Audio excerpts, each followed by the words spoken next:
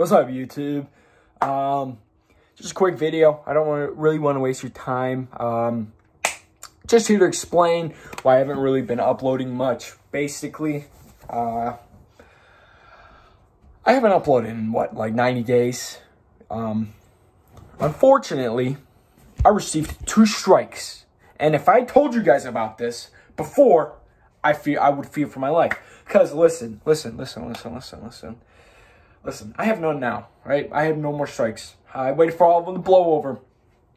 But I was kind of scared that if I let you guys know I had 2 strikes and this information went to the wrong person, someone would fuck me in the ass. You know what I'm saying? Yeah. Well, anyways, just a quick little update. You know, my last strike is lifted in like 9 days. Yeah, 9 days. You know, hopefully I don't get fucked by then. But what really fucked me were my older videos. I was striked twice for child endangerment. So I took down a shit ton of my old videos, you know. I says, I'm not going to risk it. You know, I want this to work out. So I decided risk over reward.